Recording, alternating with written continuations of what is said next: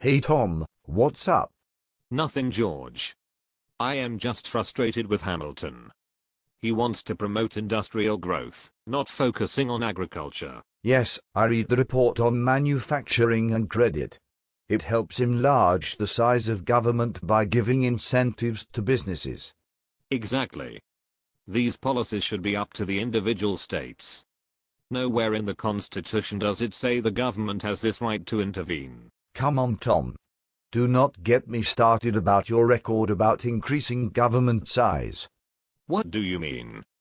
Where does it say you could arbitrarily wage war?